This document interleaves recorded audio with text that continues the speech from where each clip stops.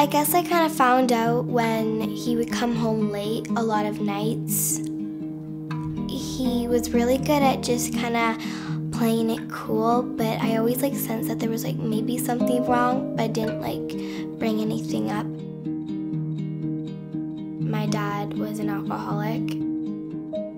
He knew he needed to get help, but he once told me that recovering from alcohol was the hardest thing he was ever gonna have to do in his whole life. My mom was probably affected the most. She was not happy, you know? I tried to hide it from the kids, but as they were growing older, they knew something wasn't right, and I had to say, okay, God will take care of us. Throughout our marriage, there would be periods of time that Gordon's drinking seemed to be really under control, and then all of a sudden he would go out on a binge, and I think he just wasn't ever really dealing with the pain that was causing him to drink. Throughout these cycles, I could see that our relationship was really spiraling down. I never could really know if he was going to come home or if he was really where he said he was. I noticed that, of course they loved each other, but they were constantly fighting. I guess it just made us feel sad, and we didn't really know if it was our fault or how we could ever fix it. I tried to love him through it. It was very hard.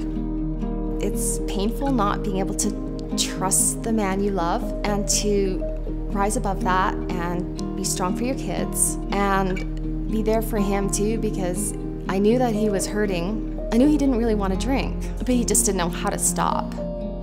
I got a Calgary Dream Center card when a whole bunch of people came to our school looking for volunteers. And the Calgary Dream Center was one of those organizations. My mom was having a pretty rough day. Then I showed her the card and I told her that this is probably a good place for our dad to go, and if they can fix him, then I think we should make him go. One night, it was about 1 o'clock in the morning, and I heard him at the back door. He was intoxicated. I said, Gordon, you have to go. I don't know where you're gonna go, but you have to just go find some place to go. You can't be here. And I said, I'm gonna phone the police. And I did. And they came, and they didn't find him. So the next morning, he did show up at my door, and he said, I'm gonna go to the Dream Center. When Gordon told me that he was gonna go to the Dream Center, I could not believe it. I thought, thank you, God. Those 7 weeks there, he totally changed. He was a total different man. He didn't get angry and frustrated, and he was happier, and he just grew closer to God. I felt like he was just able to spend time learning about how God forgives people who think they can't be forgiven. My home now is perfect.